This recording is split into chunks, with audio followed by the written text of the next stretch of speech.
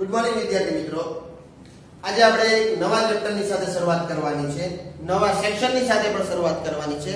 સેક્શનનું નામ છે કેમિસ્ટ્રી વિભાગ અને ચેપ્ટરનું નામ છે એસિડ, બેઝ અને ક્ષાર. તો વિદ્યાર્થી મિત્રો, આ ચેપ્ટરમાંથી તમને કુલ 6 માર્ક્સ, કેટલા માર્ક્સનો ગુણભાર છે? 6 માર્ક્સનો ગુણભાર છે. આ 6 માર્ક્સમાંથી એક 2 ગુણનો પ્રશ્ન, કેટલા ગુણનો પ્રશ્ન? 2 ગુણનો પ્રશ્ન, અને એક જે છે એ 4 ગુણનો પ્રશ્ન. સાંભળજો, આપણી પાસે જે છેલ્લો સેક્શન છે એની અંદર 4 ગુણના 5 પ્રશ્નો આવવાના છે, જેમાંથી એક પ્રશ્ન જે છે એ આ ચેપ્ટરમાંથી છે. તો આમ કુલ કેટલા ગુણ થઈ ગયા? 6 ગુણ. કેટલા ગુણ થઈ ગયા? 6 ગુણ. ઓકે, તો ચેપ્ટરનું નામ છે એસિડ, બેઝ અને ક્ષાર. ઓકે વિદ્યાર્થી મિત્રો, તમે ઘણા બધા પદાર્થનો સ્વાદ ચાખ્યો હશે, અને એમાં પણ ખાસ કરીને અમુક પદાર્થ સ્વાદે ખાટા હોય છે, જ્યારે અમુક પદાર્થ સ્વાદે તુરા હોય છે. આ બંને પદાર્થનો સ્વાદ ચાખ્યા હશે. તો તમને પ્રશ્ન એ થાય કે સાહેબ, આનો સ્વાદ ખાટો કેમ અથવા તો તુરો કેમ? તેનો જવાબ છે આપણી પાસે. જે પદાર્થ સ્વાદે ખાટા હોય છે એની અંદર હાજર રહેલા એસિડના કારણે. કોના કારણે? એસિડના કારણે. અને જે તુરા હોય છે એની અંદર હાજર રહેલા બેઝના કારણે. તો બેઝ જે છે એ સ્વાદે કેવા હોય? તુરા હોય. અને એસિડ સ્વાદે કેવા હોય? ખાટા હોય. આ તો આપણે નાના ધોરણની અંદર ચર્ચા કરી ગયા. પરંતુ મારો તમને એક પ્રશ્ન છે, અહીંયા એકદમ સાદો પ્રશ્ન છે, તમારા રોજિંદા જીવનની અંદર કામ લાગે એવો પ્રશ્ન છે. સાંભળજો. ધારો કે તમારા ઘરની અંદર તમારા દાદાને અથવા તો તમારા પપ્પાને એસિડિટી થઈ ગઈ. શું થઈ ગઈ? એસિડિટી થઈ ગઈ. બરાબર. તો ઘરની અંદર તમારી પાસે 3 પદાર્થ છે. કેટલા પદાર્થ છે? 3 પદાર્થ છે. પહેલો પદાર્થ તમારી પાસે છે લીંબુનો રસ. શું છે? લીંબુનો રસ. આ પહેલો પદાર્થ તમારી પાસે છે. બીજું છે તમારી પાસે વિનેગર. શું છે? વિનેગર, જેને તમે સરકો પડ્યો છો. અને ત્રીજી વસ્તુ છે ખાવાનો સોડા. શેનો સોડા? ખાવાનો સોડા. ઓકે વિદ્યાર્થી મિત્રો, તો તમારી પાસે આ 3 વસ્તુ ઓપ્શનમાં છે. પહેલું વસ્તુ છે લીંબુનો રસ, બીજી વસ્તુ છે વિનેગર, ત્રીજી વસ્તુ છે ખાવાનો સોડા. તો આ 3 વસ્તુમાંથી તમે કઈ વસ્તુ તમારા દાદા અથવા તમારા પપ્પાને એસિડિટી થઈ છે એને આપશો? તો લીંબુનો રસ, વિનેગર કે ખાવાનો સોડા. ઓકે, તો લીંબુનો રસ તમે આપશો? આપજો, ટ્રાય કરજો શું થાય છે જોજો. ઓકે, વિનેગર આપજો, એ પણ આપજો, ટ્રાય કરજો શું થાય છે જોજો. અને બીજું ખાવાનો સોડા. તો જો સામાન્ય બુદ્ધિ હોય તો તમે મને જવાબ દેશો કે સર, એસિડિટીના ઉપચાર માટે શું આપી શકાય? ખાવાનો સોડા આપી શકાય. તમે કયા લોજિકના આધારે કીધું? તમે કયા જ્ઞાનના આધારે કીધું? તો કે એક જ લોજિકના આધારે. સર, એસિડિટી થઈ હોય એટલે એસિડનું પ્રમાણ, કોનું પ્રમાણ? એસિડનું પ્રમાણ શું થઈ જાય? વધી જાય. તો જ એસિડિટી થાય. અને એ એસિડનું પ્રમાણ વધે ક્યારે? વધારે પ્રોટીન વાળો ખોરાક ખાધો હોય ત્યારે. તો બેઝ શા માટે લીધો? આ ખાવાનો સોડા જે છે વિદ્યાર્થી મિત્રો, એ કેવો સ્વભાવ ધરાવે છે? બેઝિક સ્વભાવ ધરાવે છે. કેવો સ્વભાવ ધરાવે છે? બેઝિક સ્વભાવ ધરાવે છે. જ્યારે લીંબુનો રસ, જેની અંદર લીંબુના રસ અને નારંગીના રસની અંદર સાઇટ્રિક એસિડ રહેલો છે, જ્યારે વિનેગર એટલે કે તમારો એસિટિક એસિડ છે. મિત્રો, એસિડનું પ્રમાણ વધુ હોય ત્યારે કોઈ દિવસ એસિડ એને અપાય નહીં. આપણે બેલેન્સ કરવું પડે, એકબીજાની અસર નાબૂદ કરવી પડે, નહીં કે અસર વધારવી. એટલા માટે જે બેઝિક સ્વભાવ ધરાવે છે એટલે કે ખાવાનો સોડા, જો તમે એ એસિડિટીના જે દર્દી હોય એને આપો તો એસિડિટીની અંદર એકદમ શાંતિ થઈ જાય છે. એસિડિટી તમારી કેવી થઈ જાય છે? હળવી થઈ જાય છે. આઈડિયા આવ્યો? ઓકે, તો તમે એમ કહેશો સર, ચાખ્યા વગર કેમ ખબર પડે કે આ એસિડ છે ને આ બેઝ છે? ચાખીને તો ખબર પડી ગઈ કે સર, જે ખાટા હોય એ શું હોય? એસિડ હોય. અને જે તુરા હોય એ શું હોય? બેઝ હોય. ચાખી તો ખબર પડે. ચાખ્યા વગર કેવી રીતના ખબર પડશે? છે આપણી પાસે રસ્તો, લિટમસ પેપર. શું છે? Litmus paper. શું થશે લિટમસ પેપર? સાંભળજો. તો 2 લિટમસ પેપર, ભૂરા રંગનું લિટમસ પેપર અને બીજું જે છે એ કેવા રંગનું આવશે વિદ્યાર્થી મિત્રો? લાલ રંગનું લિટમસ પેપર. સાંભળજો, જો તમારે એસિડ અને બેઝ ચાખવા નથી અને પારખવા છે કે આ પદાર્થની અંદર એસિડ છે કે આ પદાર્થની અંદર બેઝ છે, તો એ કઈ રીતના પારખી શકશો તમે? લિટમસ પેપરની મદદથી. શેની મદદથી? લિટમસ પેપરની મદદથી પારખી શકશો. હવે સાંભળજો, એસિડ જે છે, જો તમે લિટમસ પેપર પર રાખો, કયા લિટમસ પેપર ઉપર? તો કે ભૂરા લિટમસ પેપર. ભૂરા લિટમસ પેપરને કેવું બનાવે? લાલ બનાવે. ખાસ ધ્યાન રાખજો, એ ભૂલા. શું યાદ રાખવાનું છે? એ ભૂલા. એસિડ જે છે એ ભૂરા લિટમસ પેપરને કેવું બનાવે છે? લાલ બનાવે છે. જ્યારે બેઝ જે છે એ લાલ લિટમસ પેપરને કેવા બનાવે છે? ભૂરા બનાવે છે. શું યાદ રાખવાનું છે? બે લાભુ. શું યાદ રાખવાનું છે? બે લાભુ. એ ભૂલા, એ ભૂલા અને બે લાભુ. યાદ રાખશે? યાદ રહે કે નહીં રહે તમને? એસિડ ભૂરા લિટમસ પેપરને લાલ બનાવે છે, જ્યારે બેઝ જે છે એ લાલ લિટમસ પેપરને કેવું બનાવે છે? ભૂરું બનાવે છે. હવે સાંભળજો, તો તમને કદાચ એવો પ્રશ્ન થાય, સાહેબ એસિડ લાલ લિટમસ પેપર ઉપર કોઈ અસર કરે?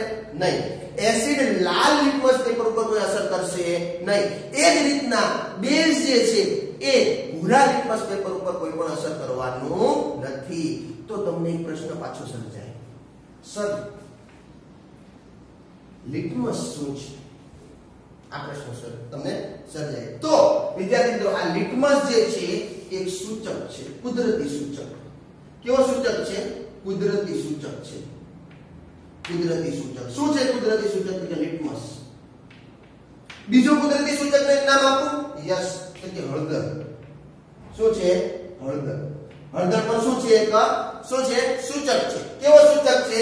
કુદરતી સૂચક. આ ખાસ યાદ રાખજો, એક્ઝામ ની અંદર પૂછે છે કે કોઈ પણ બે કુદરતી સૂચકના નામ આપો. તો પહેલું લિટમસ અને બીજું હળદર. તમે ઘણી વખત જોયું હશે વિદ્યાર્થી મિત્રો કે તમારા શર્ટ ઉપર, સફેદ શર્ટ ઉપર કઢીનો ડાઘ પડે, બરાબર? તો તમે જ્યારે એની ઉપર સાબુ લગાડો છો, વિદ્યાર્થી મિત્રો શું લગાડો છો? સાબુ લગાડો છો. ઓકે, હવે તમને ખબર છે સાબુ કેવો સ્વભાવ ધરાવે છે? સાબુ બેઝિક સ્વભાવ ધરાવે છે. કેવો સ્વભાવ ધરાવે છે? બેઝિક સ્વભાવ ધરાવે છે.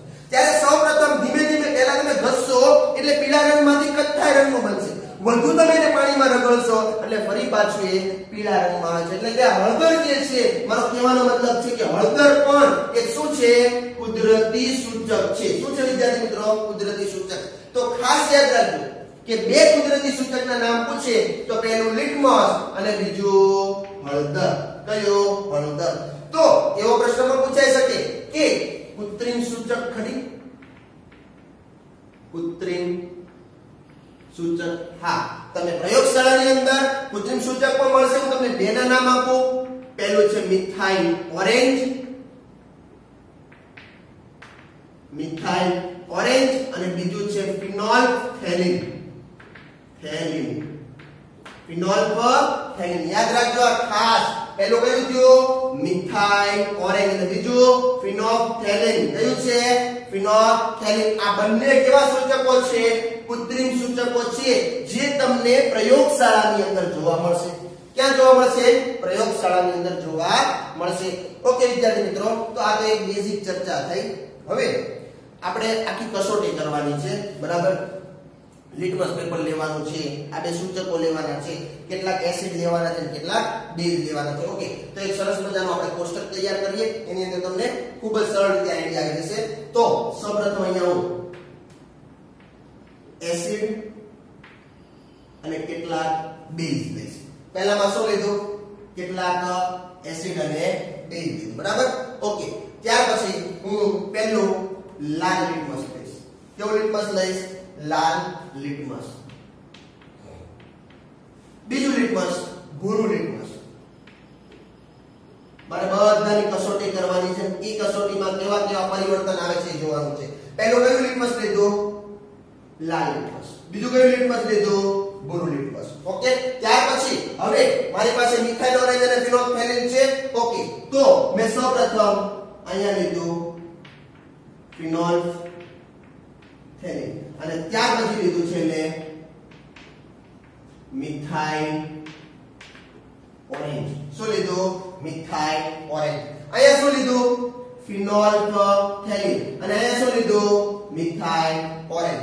હવે સાંભળજો, ફિનોલ ફ્થેલિન અને મિથાઇલ ઓરેન્જ બંને લીધું. અહીંયા એસિડ અને બેઝ લીધું, લાલ લિટમસ લીધું, ભૂરું લિટમસ લીધું. હવે મારે કઈ રીતના ફેરફાર કરે છે એ જોવાનું છે. કઈ રીતના ફેરફાર કરે છે. ઓકે, સૌપ્રથમ હું 4 એસિડ લઉં. કેટલા એસિડ લઉં? 4 એસિડ. ઓકે, પહેલો એસિડ લીધો HCl, બીજો લીધો H2SO4, ત્રીજો લીધો HNO3, ચોથો લીધો CH3COOH. ચારે ચારના નામ હું તમને કહી દઉં. Hydrochloric acid. કયો એસિડ છે? Hydrochloric acid. Sulphuric acid. કયો એસિડ છે? Sulphuric acid. HNO3 nitric acid. કયો એસિડ છે? Nitric acid. ત્રીજો CH3COOH, જેને તમે કહી શકો છો એસિટિક એસિડ. કયો એસિડ? Acidic acid. શેમાં રહેલો હોય? વિનેગારમાં. શેમાં? વિનેગારની અંદર. ઓકે, હવે મારે કેટલાક બેઝ લેવા છે. બેઝ ની અંદર પહેલું લઈ લઉં NaOH, સોડિયમ હાઇડ્રોક્સાઇડ. બીજું લઈ લઉં KOH. ઓકે, ત્રીજું લઈ લઉં MgOH ટ્વાઇસ. આ રીતના બીજા પણ લઈ શકું છું, પણ અહીંયા આપણે 3 લઈશું. તમને એક પ્રશ્ન થાય વિદ્યાર્થી મિત્રો. કયો પ્રશ્ન? સાહેબ અમને કેમ ખબર પડશે આ એસિડ છે કે બેઝ છે? જો જૂના સિલેબસ ની અંદર વ્યાખ્યા હતી, અહીંયા પણ હું તમને કહી દઉં. H+ આયન ધરાવે, H+ આયન બરાબર, ઈ એસિડ H+ આયન, અને OH- આયન ધરાવે, OH- આયન ધરાવે, ઈ કેવું? બેઝ.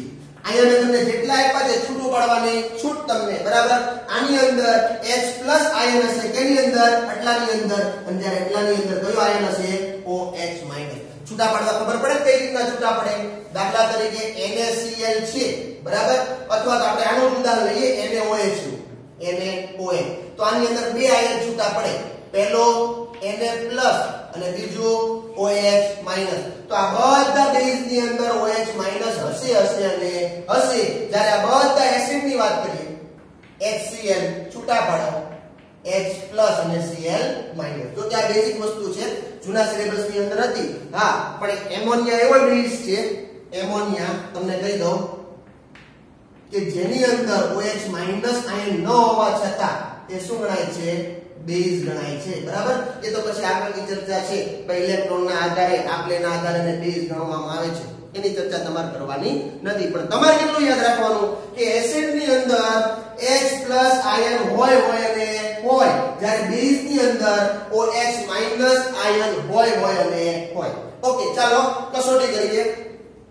HCl ઉપર જો તમે લાલ લિટમસ નાખો અથવા તો લાલ લિટમસ ઉપર તમે HCl ના ટીપા નાખો, તો શું તમને કોઈ પરિવર્તન જોવા મળશે?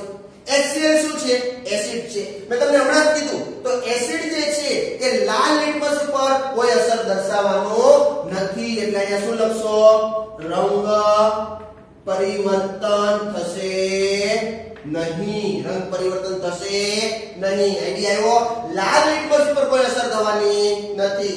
સેમ ભૂરા લિટમસ ઉપર શું છે? અહીંયા એસિડ. એસિડ ભૂરા લિટમસ ને કેવું બનાવે છે? તો કે લાલ બનાવે છે. કેવું બનાવે?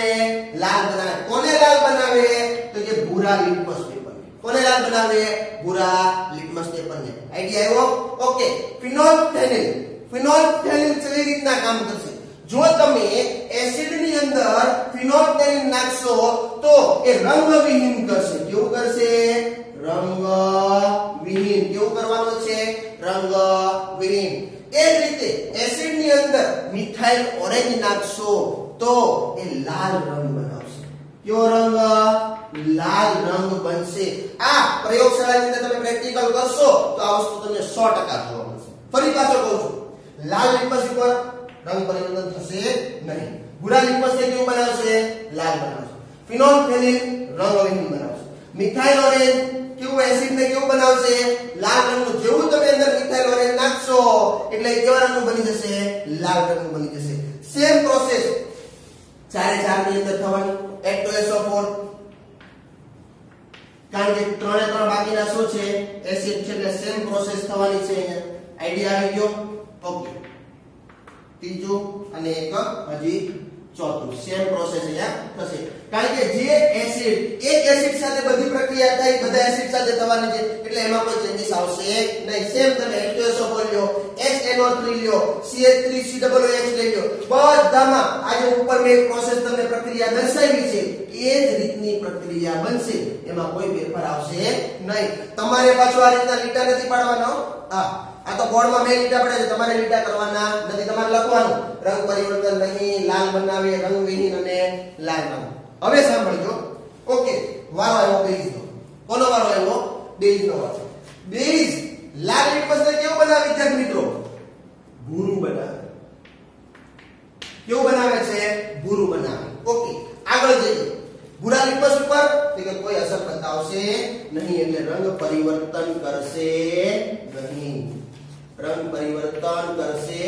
નહીં ફિનોલ્ફથેલિન તમે બેઝની અંદર જ્યારે ફિનોલ્ફથેલિન નાખશો તમને ગુલાબી રંગ જોવા મળશે કેવો રંગ જોવા મળશે વિદ્યાર્થી મિત્રો ગુલાબી રંગ જોવા મળે છે જ્યારે તમે મિથાઇલ ઓરેન્જ નાખશો ત્યારે તમને અહીંયા જોવા મળશે પીળો રંગ કેવો રંગ જોવા મળશે પીળો બેઝની અંદર તમે જ્યારે મિથાઇલ ઓરેન્જના 2-3 ટીપા નાખો છો ત્યારે કેવો રંગ મળશે પીળો રંગ ફરી પાછો કહું છું ઓકે બેઝ લઈ લઈએ બેઝ લાલ લીટમસને કેવું બનાવે ભૂરું ભૂરા લીટમસ ઉપર કોઈ અસર કરશે નહીં જો તમે એની અંદર ફિનોલ્ફથેલિન નાખ્યો તો કેવો રંગ બનવાનો છે ગુલાબી રંગ અને જો તમે એની અંદર મિથાઇલ ઓરેન્જ નાખ્યો તો કેવો રંગ બનવાનો છે પીળો રંગ સેમ તમે KOH માં પણ એ જોવા મળશે MgOH2 માં પણ એ જોવા મળશે અહીંયા પણ તમને સેમ રંગ પરિવર્તન જોવા મળશે તો હવે તમને કદાચ આઈડિયા આવી ગયો હશે કે કોની સાથે કોની પ્રક્રિયા કરવાથી કેવો રંગ પરિવર્તન મળે છે આઈડિયા આવ્યો વિદ્યાર્થી મિત્રો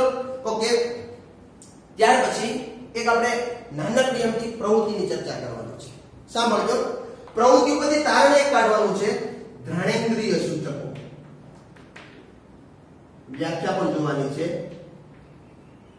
ઘ્રાણેન્દ્રિય સૂચક સરસ મજાની પ્રવૃત્તિ છે આ તમે ઘરે કરી શકો છો પ્રવૃત્તિ ઓકે તમારે કાંદા લેવાના છે ડુંગળી વ્યવસ્થિત સમારેલી ડુંગળી આખા લેવાના નથી બરાબર આખા લઈને પછી એને શું કરી નાખવાની સમારી નાખવાની છે ઓકે ત્યાર પછી સમારેલી ડુંગળીને કાપડની પટ્ટી કરવાની છે 4-5 પટ્ટી એ પટ્ટીની અંદર શું કરવાનું છે તમારે સમારેલી ડુંગળીને વીંટી દેવાની છે અને એ પટ્ટીઓ ડુંગળીવાળી જે પટ્ટી છે એ તમારે પ્લાસ્ટિકની થેલીમાં નાખી અને 24 કલાક અથવા તો આખી રાત તમારે ફ્રીજમાં મૂકી રાખવાની છે ઓકે સવારે એ થેલી કાઢજો પટ્ટી કાઢજો પટ્ટી કાઢશો અને પટ્ટી સૂંઘજો બરાબર પટ્ટીની અંદર શેની વાસ આવતી હશે ડુંગળીની વાસ આવે કે ન આવે વિદ્યાર્થી મિત્રો આવશે કે નહીં આવશે ઓકે હવે આમાંથી 2 પટ્ટી લેવાની છે બરાબર તમે પટ્ટી તો ઘણી બધી લીધી પણ તમારે લેવાની કેટલી છે એમાંથી 2 બરાબર બંનેની અંદર શેની વાસ આવતી હતી ડુંગળીની પહેલી પટ્ટી પર કાપડની પહેલી પટ્ટી પર HCl ના 2-3 ટીપા નાખવાના છે અને બીજી પટ્ટી પર NaOH ના 2-3 ટીપા નાખવાના છે સાંભળજો કાંદાવાળી જે પટ્ટી હતી વાસ આવતી હતી પટ્ટી પર પહેલી પટ્ટી પર HCl ના ટીપા બીજી પટ્ટી પર NaOH ના ટીપા નાખ્યા પછી બરાબર વ્યવસ્થિત પાણી એને સાફ કરી નાખો અને ફરી પછી સૂંઘજો શું ડુંગળીની વાસ કાંદાની વાસ આવે છે તો કઈ પટ્ટીમાંથી આ પહેલી પટ્ટીમાં કે જેમાં તમે એસિડ નાખ્યું એમાંથી આવે છે કે બીજી પટ્ટી કે જેમાં તમે બેઝ નાખ્યું એમાંથી આવે છે આ ખાસ તમે નોંધો તો તમને જોવા મળશે વિદ્યાર્થી મિત્રો કે જે પટ્ટીની અંદર તમે એસિડ નાખ્યું હતું એની અંદરથી વાસ દૂર નહીં થાય પણ જે પટ્ટીની અંદર તમે બેઝ નાખ્યું હતું એટલે એ પોતાનો ગંધ જે છે એની અંદર ફેરફાર આપશે વાસ જે છે એ જતી રહી હશે કઈ પટ્ટીમાંથી જે પટ્ટીમાં તમે બેઝ નાખ્યું હતું એ પટ્ટીમાંથી ડુંગળીની વાસ શું થઈ રહી હશે જતી રહી હશે આઈડિયા એવો આવી એક બીજી પ્રવૃત્તિ કહું સાંભળજો લવિંગનું તેલ લેવાનું છે શેનું તેલ લેવાનું છે લવિંગ એક કસનળીની અંદર અને બીજી કસનળીની અંદર વેનીલા અર્ક એટલે શું થાય વેનીલા અર્ક સેન્સ આવે ને ઇસેન્સ વેનીલાનું ઓકે વેનીલાનું ઇસેન્સ લેવાનું છે એને પણ એક કસનળીની અંદર 4 થી 5 ટીપા અથવા તો અડધી કસનળી એને ભરવાનું છે ઓકે પહેલી કસનળી વેનીલા અર્ક વાળી બરાબર અને બીજી કસનળી લવિંગના તેલ વાળી બરાબર હવે આ વેનીલા અર્કની અંદર સાંભળજો આ વેનીલા અર્ક ની અંદર બરાબર એવું લાગે તો વેનીલા અર્ક થોડું છૂટું છૂટું પાડી દેવાનું સૌપ્રથમ HCl નાખવાનું હાઇડ્રોક્લોરિક એસિડ ઓકે સૂંઘવાની વેનીલા અર્ક ની વાસ પહેલા હતી એના કરતા કોઈ બદલાવ આવે છે કે એવી જ છે ઓકે થોડુંક વેનીલા અર્ક બીજું સાઈડમાં કાઢેલું હોય બરાબર એની અંદર NaOH પણ નાખીને જોવાનું કે જ્યારે વેનીલા અર્ક ની અંદર હું HCl નાખતો તો ત્યારે કોઈ ગંધની અંદર ફેરફાર આવતો હતો સાંભળો બરાબર અને બીજું વેનીલા અર્ક અલગ હતું એની અંદર જ્યારે હું NaOH નાખતો હતો ત્યારે કોઈ ગંધની અંદર પરિવર્તન આવતું હતું સોંગવાનો એટલે આઈડિયા આવી જશે સેમ લવિંગનું તેલ એની પણ બે કસરત કરી નાખો પહેલી કસરતની અંદર HCl નાખીને ચેક કરજો અને બીજી કસરતની અંદર NaOH નાખીને ચેક કરજો બેયમાં જોવાનું HCl ની અંદર ગંધમાં કોઈ પરિવર્તન થયું હતું કે NaOH ની અંદર ગંધમાં પરિવર્તન થયું હતું તો અહીંયા પણ તમને સેમ જોવા મળશે વિદ્યાર્થી મિત્રો કે જ્યારે તમે બેઝ નાખો છો ને બેઝ ત્યારે વેનીલા અર્ક અને લવિંગ તેલનો જે ગંધ હતી એ ગંધની અંદર પરિવર્તન જોવા મળે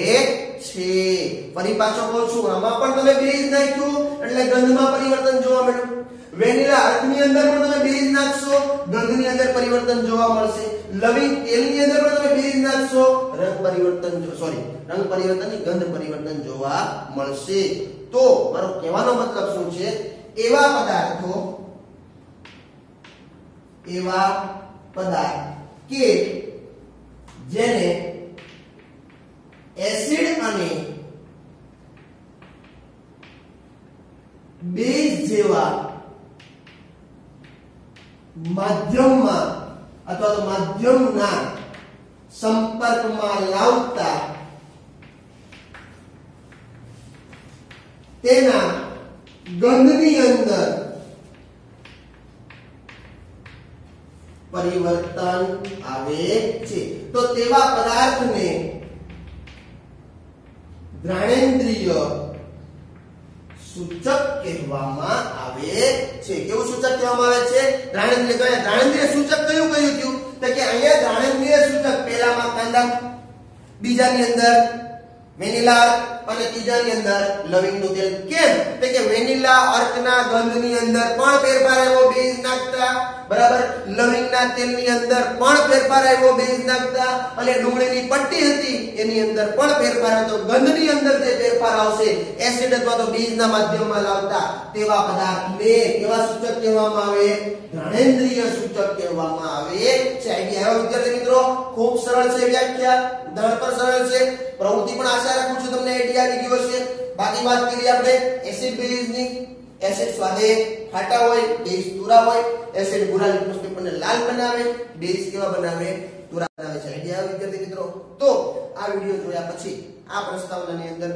તમને એસિડ બેઝ વિશે કોઈ પણ પ્રકારનું કન્ફ્યુઝન રહેશે નહીં જો હોય તો મને કોમેન્ટ બોક્સમાં અવશ્ય જણાવો અસ્તુ જય હિન્દ જય ભારત